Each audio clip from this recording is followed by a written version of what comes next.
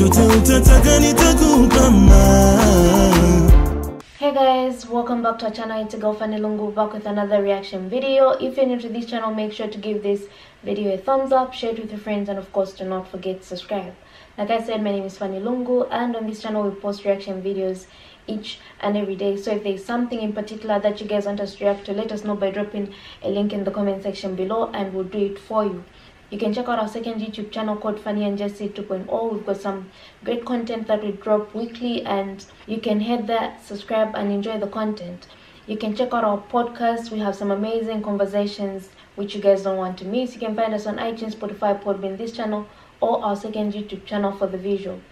We also have a Patreon. You guys can feel free to become members, and we'll appreciate. You can also check out my blog, Morning Coffee with Fanny, and just enjoy the content that I'm putting out there.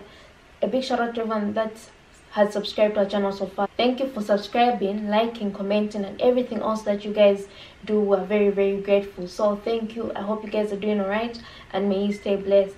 So today I'm going to be reacting to the secrets of Petra with the secrets of Petra will give you Goosebumps, episode 4.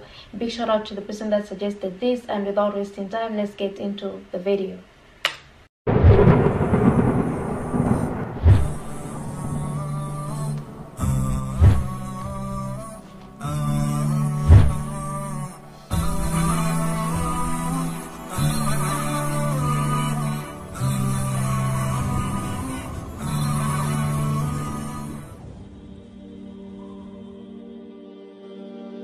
Assalamu alaikum brothers and sisters, I hope you're well.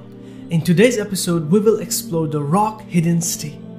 This city lies in a small desert valley completely surrounded by towering sandstone cliffs, the spectacular archaeological ruins in the Middle East.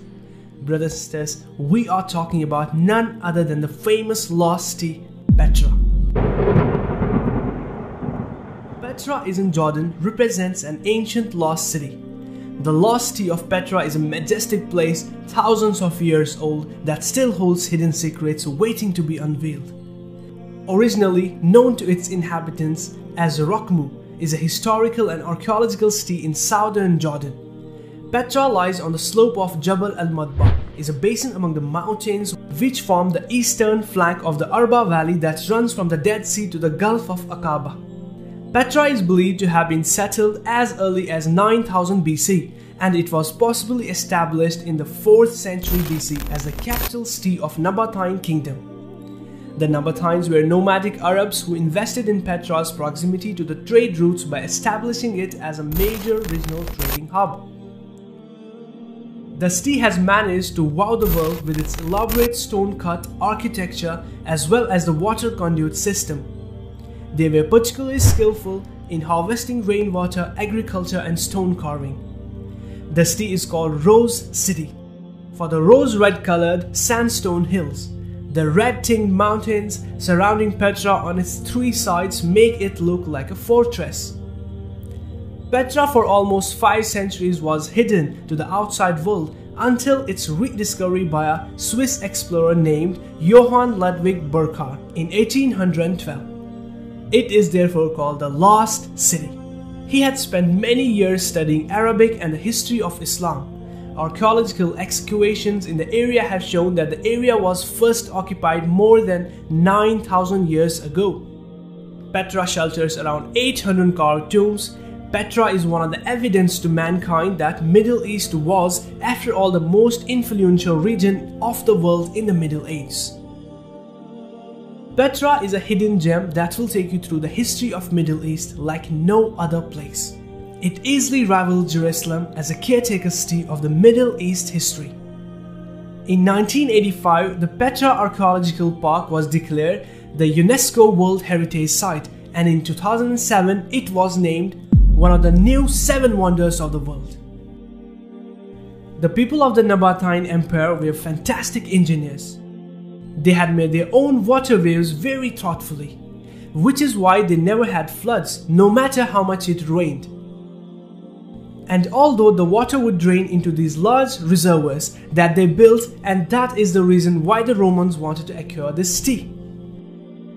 Scientists say more clues remain beneath the surface.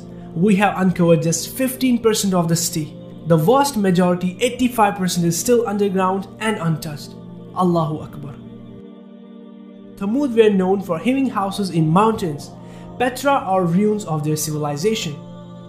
1400 years ago, this was mentioned in the Holy Quran. The Prophet Saleh ﷺ was sent to Thamud. The Holy Quran says, in the Quran, the Thamud rejected the messengers.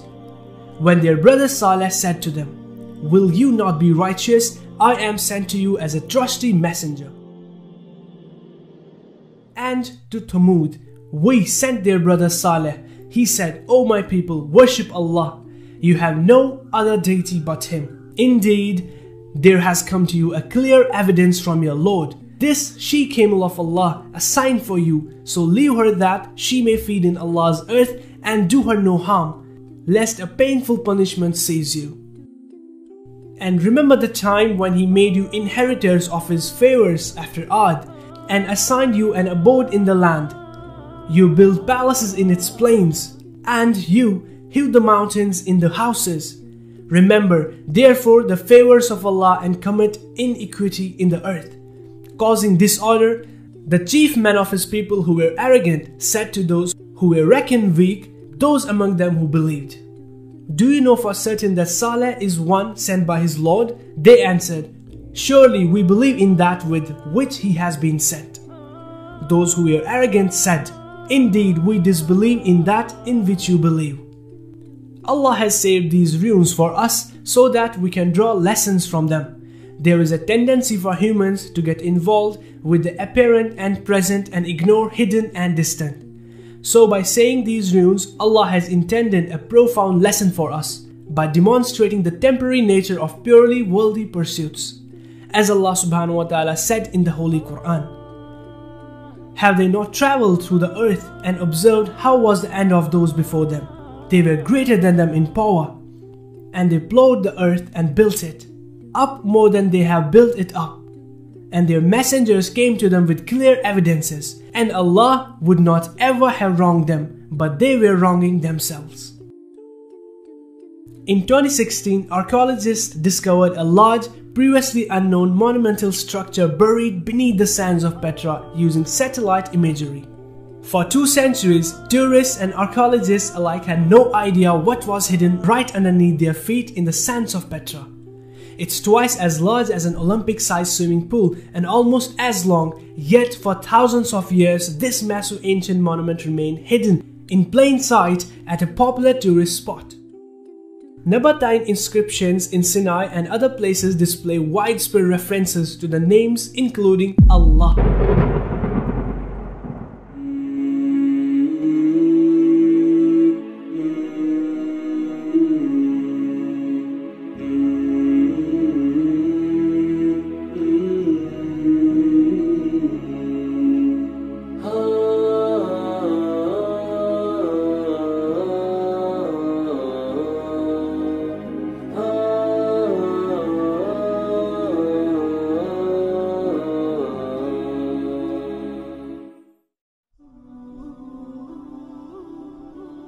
According to Arab tradition, Petra is the spot where Musa a.s. Moses struck a rock with his staff and water came forth, and where Musa a.s. brother Harun is buried at Mount Hor, known today as Jabal Harun.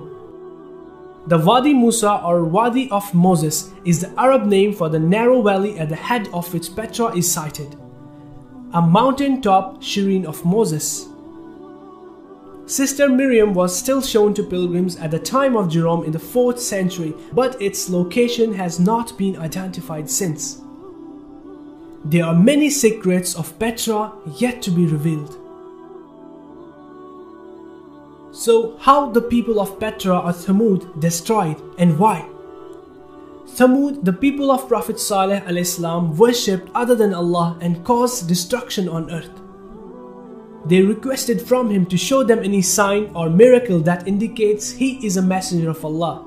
They specifically asked him to let a she-camel with specific features and color emerge from a mountain.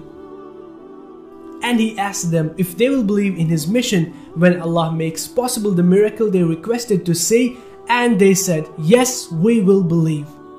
Prophet Saleh ﷺ then rose up and went to his prayer niche and prayed to Allah, asking him let that miracle happen. Allah actually answered him instantly by letting the mountain split into two, and a huge she-camel with their specification came out. Having been fascinated by this amazing miracle, some of them believed and embraced Islam and joined his mission.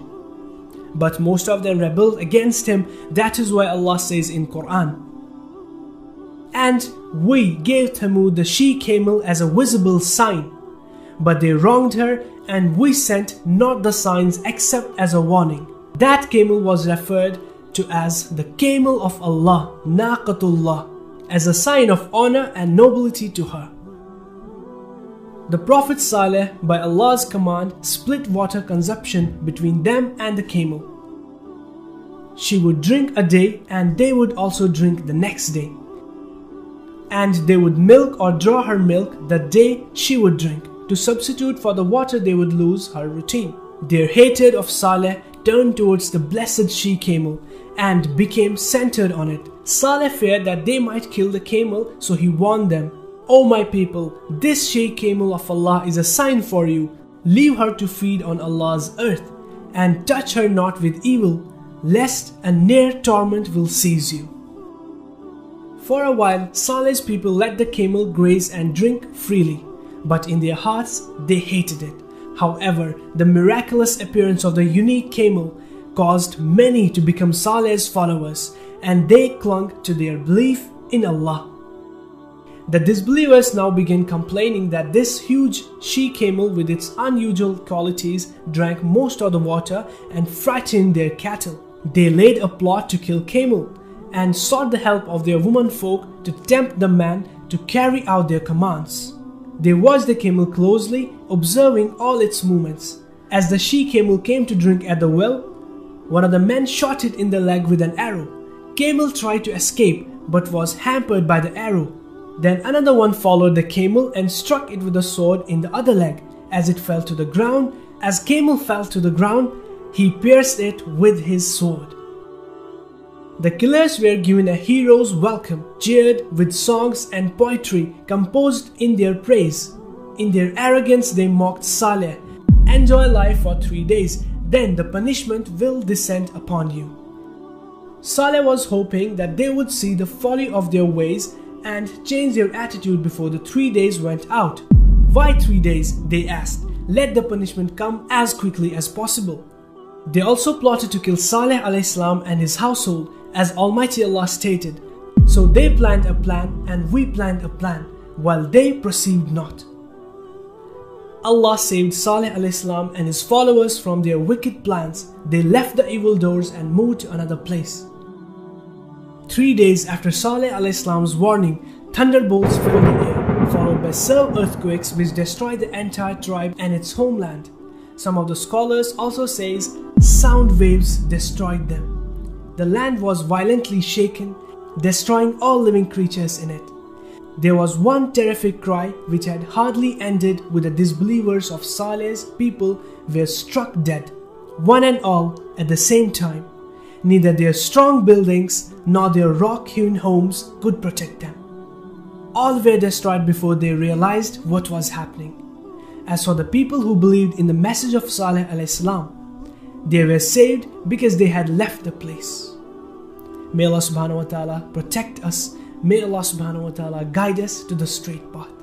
So that's it for today, guys. If you like this video, hit the thumbs up button and share this video to your friends and family. Barakallahu feekum. Until next time, Assalamu alaikum.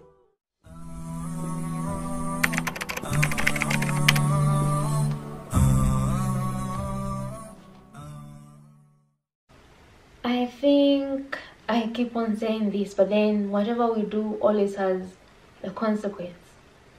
The good you do, you get good. The bad you do, you get the bad. But then this was a very interesting video. Something new, something fresh, just very nice. I would really love to visit this place. Otherwise, I like videos that teach me something new each and every day. Like this was talking about a city that's been buried. That's something everyone not everyone, but that's something I'd love to see for myself.